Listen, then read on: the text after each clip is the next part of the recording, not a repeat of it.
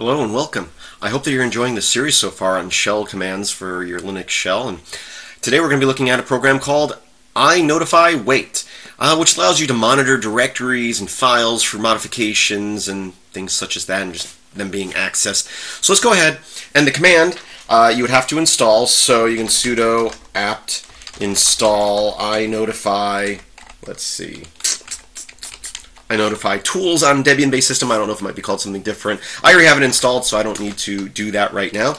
So I'm going to say inotifywait, and I'm going to say -m, and I'm going to look at a directory that does not exist at this moment. So I'm going to hit that. It's going to tell me it doesn't exist. So let's go ahead and create that real quick. So I'm just going to say make dir. So that now exists. I can now run this command, and it's sitting there and it's watching and it's waiting. And I'm going to open up another shell here, and I'm going to echo test into a file inside that directory. So I'll say echo test into temp examples my file, or my file. And as you can see up here, it tells you that in this directory there was a file created. It was my file. It was opened, it was modified, and it was written to and closed. So that's monitoring a directory for any changes made to it. Let's go ahead. I'm going to come up here and I'm going to kill this command with Control-C. And now I'm going to point it at that file. I'm going to say my file and hit enter. So now it's monitoring that file in particular. So I can come back down here and I can run that. I can keep adding to that, or actually I'm not adding to it, I'm replacing it each time. Let's see. I'm just curious if I do this. Yeah, it just doesn't say whether it's added to. It just tells you that it was open, modified, written to, and closed. So, but that's just monitoring that one file. If I add to a different file, you see nothing happens up there because it's only monitoring that one file. But if I come back up here and run the original command, which is looking at the directory, now whether I'm adding to file 2 or the first file, it will log it up there. Or not log it, but let you know. It will monitor it and tell you. So let's go ahead and change that a little bit. Right here it's telling you whether it's open, closed, so let's go ahead and monitor this file again. Let's see, my file. What happens if I go vim and I say to my file? Up there it tells you, what was happened to it, and I can say write file. And it tells you, attributes change. So it's telling you a lot of stuff here.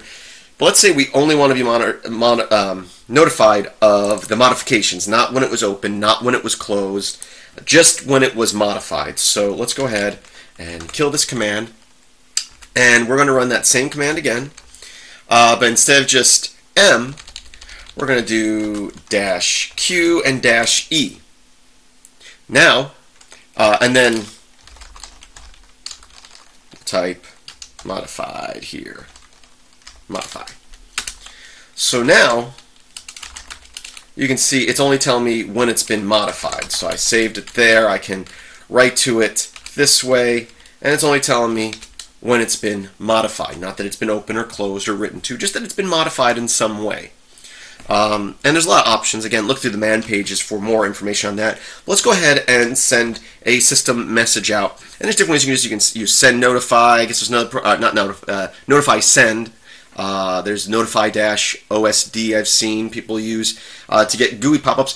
But another command that we can look at is the wall command. A wall command, I can say wall test, and it sends that command to every shell running. It broadcasts it, says who sent it. So if you're on a system with multiple people and everyone's using a shell, you can run that, and it just sends that message, says who sent it and when and from where. To the entire system. So that's great. You're working in another shell. You may not be looking at this, but you'll get a notification up on the screen when things change. So let's go ahead and modify our little command up here so we can incorporate that into it. So we're going to run the same command we ran, looking for when it's been modified. And this is my first thought when I was testing this out. Read, I'll say line, and I'll say do, and I'll say wall, $L, and done. Now, if I come down here, and let me open up 2 shells here, like that. So you'll see that it goes to both shells. So I'm going to modify that file. Boom. So all my shells got a message saying that was modified.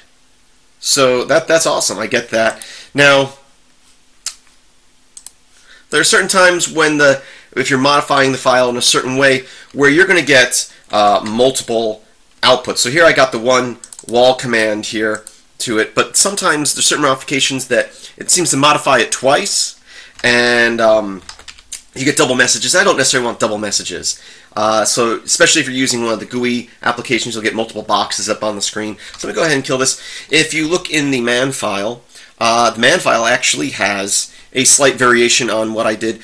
So basically it's the same command, but what we're going to do is we're going to be sure to say redirect dev null here, semicolon, and we're going to say instead of doing while here, we're actually going to write it, so we're going to say while this command is running, and we don't need the -m here according to them, so we're going to say QE modify this file, dump into while, and then we're going to say wall, and we're just going to say here file modified. I'm going to go ahead and hit enter, and in this particular scenario it should work the same way. Here it's, instead of saying the output from the command, it's actually just saying our message, so that's a slight variation there. And again, in the example I'm giving, it's not doing two messages, but when I did test it in certain ways, you'd get double messages, especially with the notify send. It was popping up multiple boxes. This variation on the command works a little bit better. So that's again in the man file, and there you can, if you're concerned, maybe you think there's some reason you want to modify that, you want to know when it's been updated. Maybe you're checking a mail file, although there's better ways to check your mail file using proc mail and stuff. But you're waiting for a file to be modified, and you want to be notified when it happens. You can use the wall command, but inotifywait, and the package on at least the Debian-based system is inotifywait-tools. Go ahead, install that, and now you can monitor when files and folders are modified and send yourself messaging. I mean, here I'm doing a broadcast out to everybody using the wall command.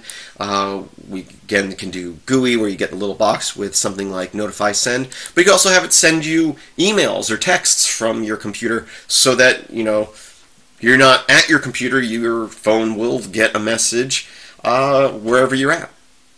I do thank you for watching. Again, this video is part of a series. Be sure to check out the full playlist. As always, you can